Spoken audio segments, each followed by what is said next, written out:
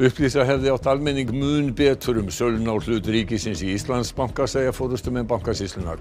Þeir segjast ekki líta á áform stjórnvalda að leggja stofnunina niður sem vantraust á störf sín.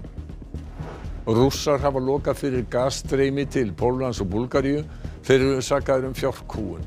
Sérfræðingur óttast alvarlegar afleiðingar ef Rússar loka á gasflutninga til fleiri Evrópulanda. Íbúar á Kjalarnesi leggjast gegn frekari verksmiðjubúskap á svæðinu og óttast heilsuspillandi áhrif. Margir vilja slíta sig frá Reykjavíkurborg og koma á heimastjórn. Alþjóðasamband blaðamanna fordæmir yfirtöku Elon Musk á Twitter og segir hana ótíðindi fyrir fjölmiðlafrelsi. Gríðarleg völd fylgja því að eiga miðil eins og Twitter, segir almannatengill. Nýstektar kleinur, tónlist og guðsorð komu við sögu þegar að viðbygging við grunnskóla Húnaþings vestra var formlega vígð. Skólastjórinn segir mikilvægt að koma öllum skólastigum undir sama þak.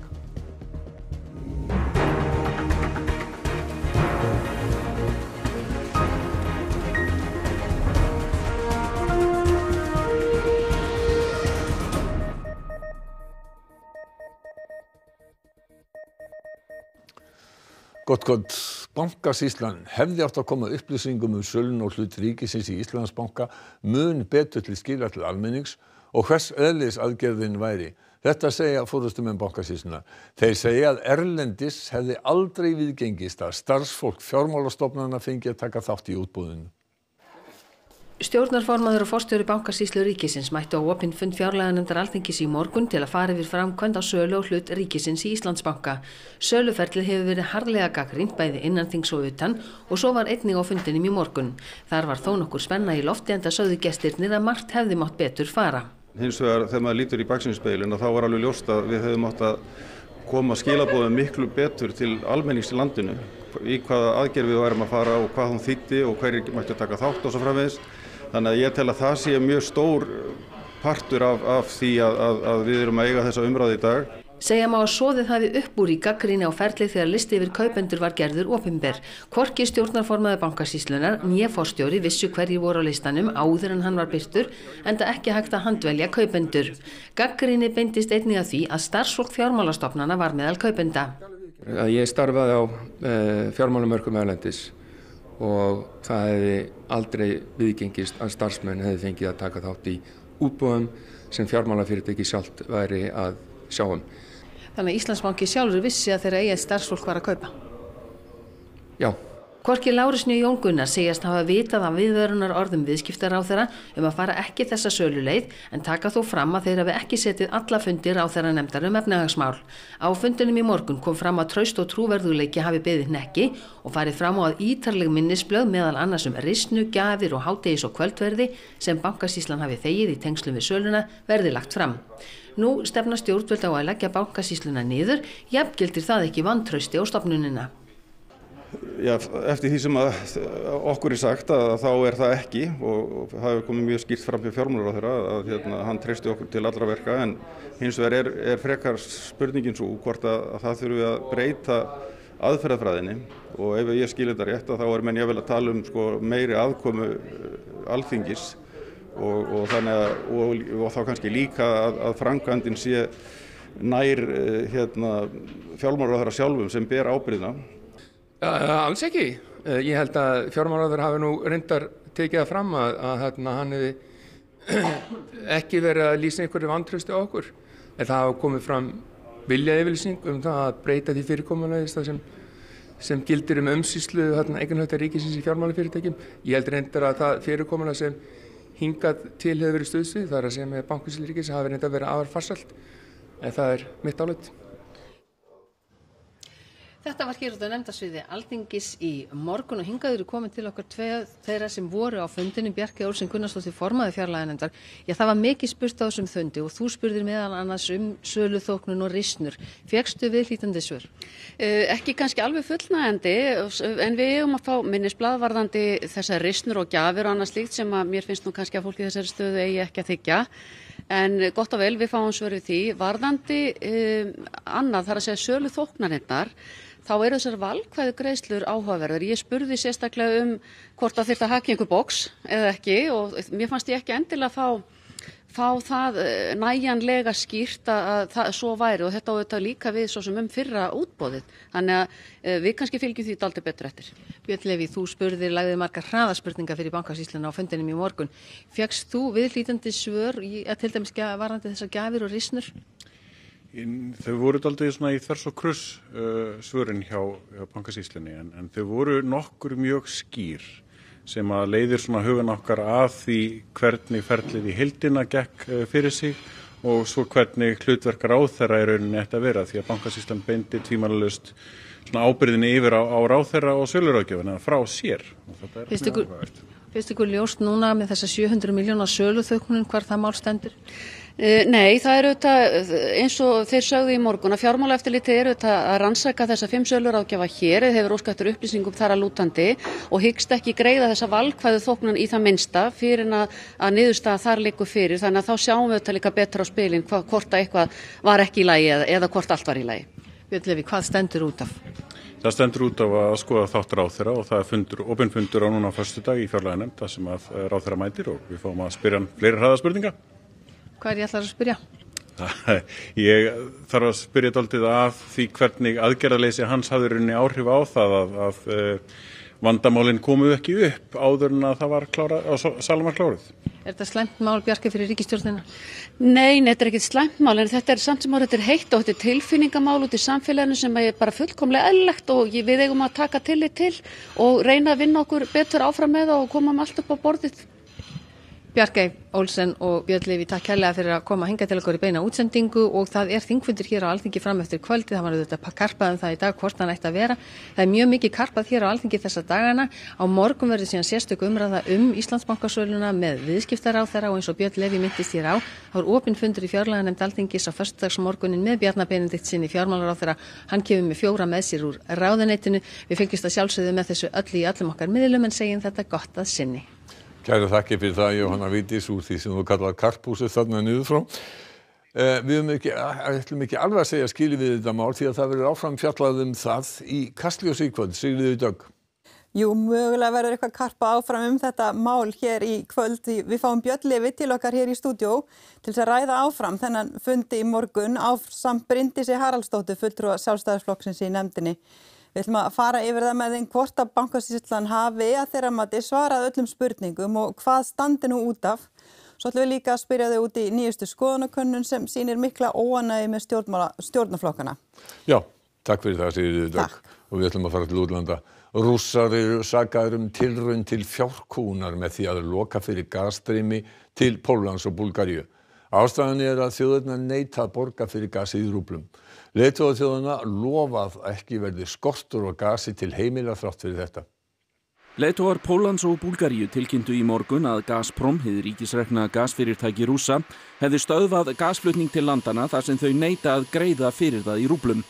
Rússar hótuðu Evrópusambandinu því sama síðustu mánaðamót. Спирането на газа от Газпром е грубо нарушение на техния договор и е шантаж за използване на извън договорен план за плащане в рубли през трети лица, което не гарантира нито доставките, nito parite na Bułgarite. Tym razem Rosja przesunęła granicę imperializmu gazowego o kolejny krok dalej. To bezpośredni atak na Polskę. 80% af því gasi sem Búlgaría notar kemur frá Rússlandi og helmingur þess sem Pólverjar nota. En Evrópusambandið ætlar að aðstoða við að tryggja framboð á gasi. But it comes as no surprise that the Kremlin uses fossil fuels to try to blackmail us. Both Poland and Bulgaria are now receiving gas from their EU neighbors. And this shows, first of all, the immense solidarity among us. Og von der Leyen bætti við að þegar væri verið að gera ráðstafanir til að Evrópusambandslönd þyrftu ekki að treysta í sama mæli á Rússland til að fá gas. Sérfræðingur segir þessa ráðstöfun alvarlegri fyrir Búlgaríu en Pólland, en áhrifin verði víðtækari ef Rússar beita þessu gagnvart fleiri löndum eins og þeir hafa hótað. The question is if this cut happens for Germany, then this will be a systemic risk and we are not very well prepared for this. Nú stendur yfir félagsfundur í Eflingu sem 500 félagsmenn kröfðust eftir að öllu starfsfólki á skrifstofu félagsins var sagt upp. Haukur Hólm fréttamaður á Hlíðarenda í Reykjavík þar sem að fundurinn fer fram. Haukur, búist við hitafundi? Já, ég held að það sé búist við hitafundi því að eins og nefnir 500 félagsmenn kröfðust þessa fundar.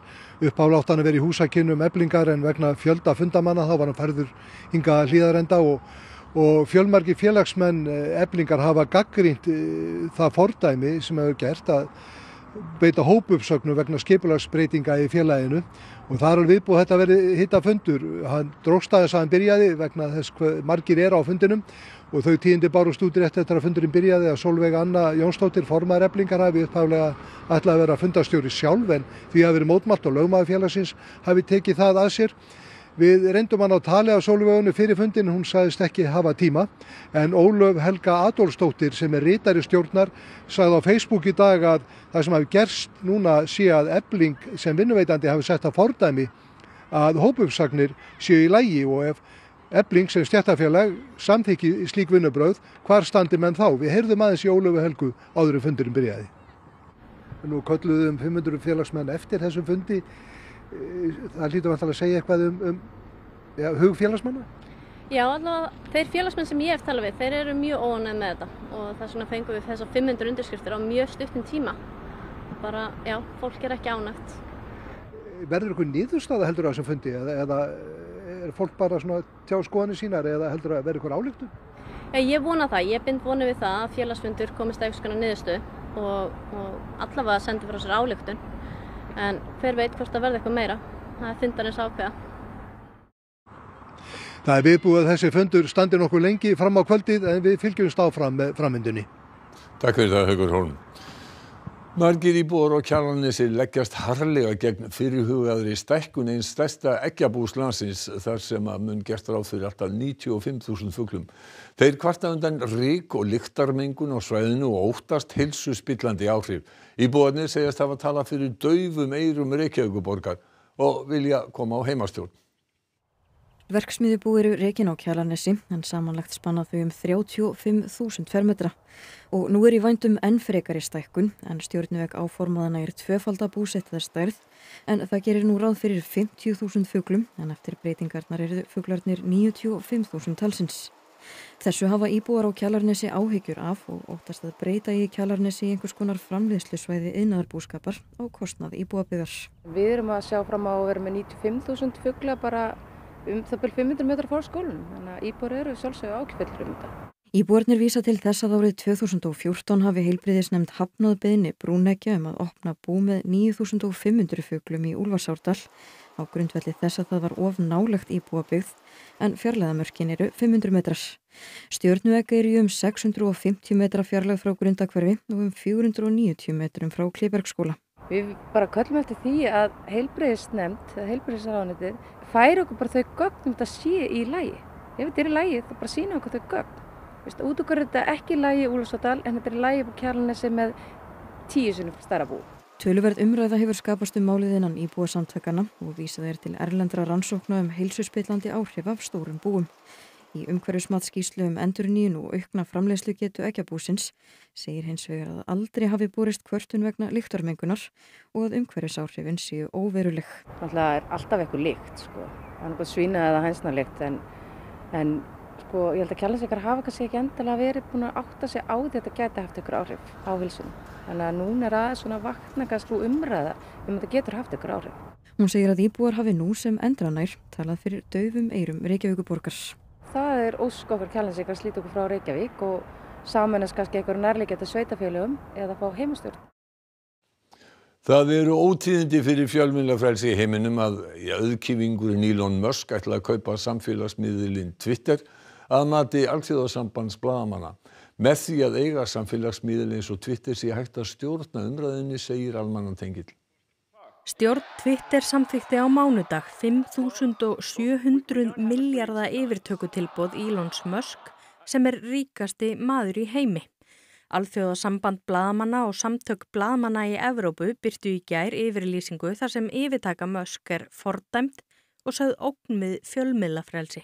Twitter hefur náttúrulega haft mikil áhrif í umræðu bara allan heim í rauninni sem miðillinn var stofnaður og við sáum það bara í arabíska vorinu, MeToo-byltingunni, Black Lives Matter, hreyfingunni, Donald Trump notaði miðillinn mikil og hann hefur haft mikil áhrif sérstaklega í stjórnmálum í Bandaríkjunum. Milljarðamæringurinn hefur ekki hikað við að nota Twitter til að hagræða upplýsingum, hafa áhrif á hlutabréfaverð og stýra fjölmiðla umfjöllun eigin viðskipti, haft eftir Ricardo Guterres, framkvæmdastjóra evrópsku samtakana. Síðustu ár hafa einmitt áhyggjur aukist áhrif samfélagsmiðla og lýðræðislegar kosningar, þá einna helst vegna dreifingu falsfrétta og áróðurs.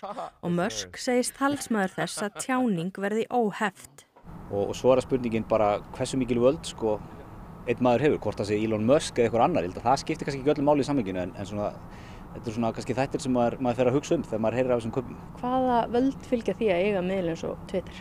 Þú hefur ákveðna stjórn á umræðunni, þú getur bannað ákveðna aðila á miðlunniðinum, þú getur lyft öðrum upp, þú getur hleypt fólki í upplýsingar, persónulegar upplýsingar og annað, þannig að það eru gríðarleg völd sem að fylgja þessu.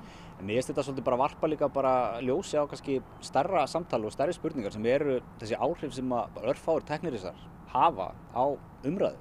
Þetta eru kannski 5 fyrirtæki sem stjórna í rauninni allri umræðu á netinu í dag. Söfnunartónleikar undir yfirskriftinni Sólrísi í Grímsey verða haldnir í Akureyrarkirkju í kvöld.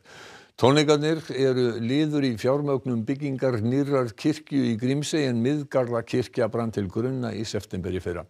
Óðinn Svan Óðinsson, fréttamaður okkar fyrir norðan, í Akureyrarkirkju. Óðinn, kirkjan að fyllast? Nei, Bogi, mér skilst að sé ekki alveg orðið uppselt svo það að gera fyrir fólk í nágrenni Akureyrarkirkju. Svona bara brunna á staðinn og kíkja og kaupa sér miða hérna við hurðina. Hjá mér einn af þessum stórsöngurum sem mun stíga á stokkinn í kvöld. Friðrik, það stendur mikið til. Já, heldur betur. Okkur þetta ljúft og skylt að aðstaða Grímseyinga. Þetta er náttúrulega ekki skemmtilegt að vakna upp á miðri nóttu og kirkjan brennur. Þannig að við vonumst til þess að þetta hjálpi til og meira. Það er síða sem grimsey.is/kirkja fyrir það sem komast ekki í kvöld en við leggja málum lið og hvet allir að gera það.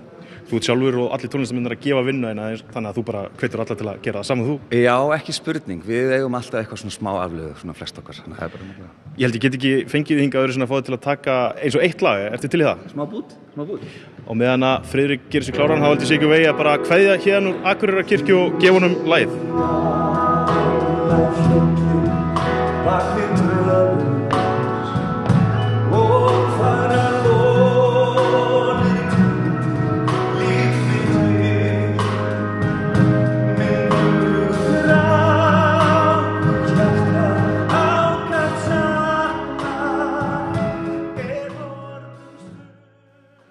Úr höfuðstað Norðurlands hingað suður, Vinstri græn í Reykjavík vilja tryggja öllum borgarbúum húsnæði og byggja sérstaka vísindaveröld í borginni til að auka vísindalæsi fólks. Flokkurinn kynnti kosningaáherslur sínar fyrir borgarstjórnarkosningarnar í Úlfarsárdal í dag. Flokkurinn í meirihluta borgarstjórnar og hefur verið með 1 borgarfulltrúa á þessu kjörtímabili. Líf Magnúðardóttir, oddviti flokksins, segir húsnæðismál vera ofarlega á lista stefnumála. En við þurfum að gera mikið meira. Við finnum það að það er ákall fyrir fólki að við stígum inn á markaðinn og byggjum Reykjavíkurbústaði. Þannig að Reykvíkingar geti fengið leiguhúsnæði á viðráðanlegu verði og þetta ekki milli skips og bryggju.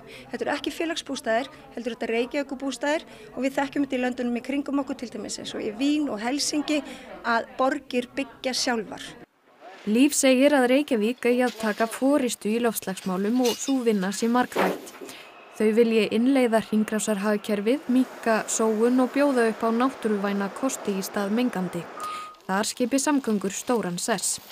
Og það þýðir að við þurfum að flýta framkvæmdum við borgarlínu, við þurfum að flýta okkur að leggja þessa hjólastíga, við þurfum að gera gönguleiðir öruggari, við þurfum að endurheimta almannarýmið, við þurfum að fletta upp malbyggi, við þurfum að búa til fleiri græn svæði í borginni þar sem við getum endurnært okkur. Vinstri græn vilja gera leik- og grunnskóla gjaldfrjálsa og máltíðir í þeim endurgjaldslausar. Svo erum við líka með alveg splunkunýtt mál sem við viljum fá inn í umræðuna og við viljum koma því á dagskrá að við viljum vísindaveröld í Reykjavík. Þannig að við munum beita okkur fyrir því að vísindaveröld rísi og það bara til þess að efla raunvísindalæsi fólks. Vestur-Húnvetningar gátu fagnað rækilega þegar ný og glæsileg skólabygging var tekin í notkun í vikunni. Forseti Íslands tók þátt í veislunni og segir gott að geta farið víða land og hitt fólk því pönnukökur og kleinur fáist ekki í gegnum fjarfundi. Það var mikið dýrðir á Hvammstanga þegar ný skólabygging grunnskóla Húnaþings vestra var formlega vígð.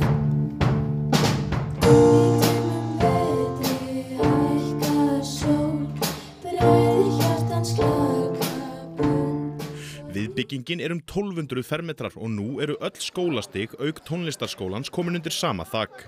Það gefur náttúrulega bara tækifæri til samstarfs og náttúrulega að þjónusta nemendur betur. Við vorum með bæði að kenna víða staðinn og tónlistarskólinn var annar staðar. Við vorum með matsal annar staðar, þannig að fór mikill tími og orka og mannskapur í að koma fólki á milli húsa.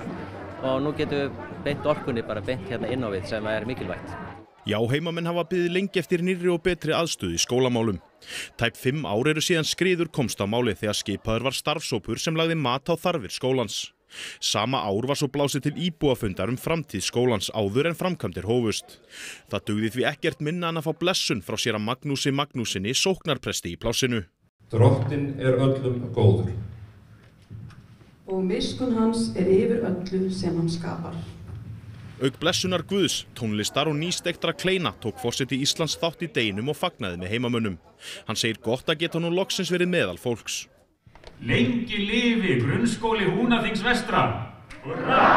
Hurra! Hurra! Nú getum við horft að því leytinu til björtum augum fram á veg og þá er gott að fara víða landið á höfuðborgarsvæðinu og annar staðar, hitta fólk og finna kraft sem býr í fólki því að hann er allstaðar þegar vel er að gáð. Svo eru þessar pönnukökur og kleinur, þær eru ekki á Zoom?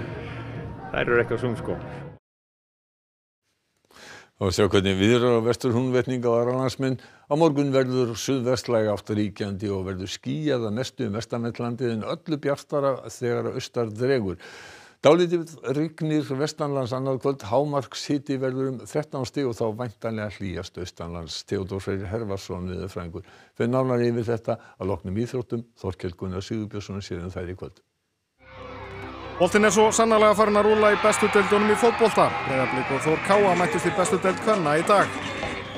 Skólahrausti hófst með miklum látum í dag og stendur keppni áfram fram eftir kvöldi. Og Vladimir Putin Rússlandsforseti segir það jaðra við mannréttindabrot að meina rússnesku íþróttafólki í keppni á alþjóðlegum mótum. Íþróttir hér eftir fréttir. Helstu fréttirnar: upplýsa hefði átt almenning mun betur söluna á hlut ríkisins í Íslandsbanka, segja forystumenn Bankasýslunnar.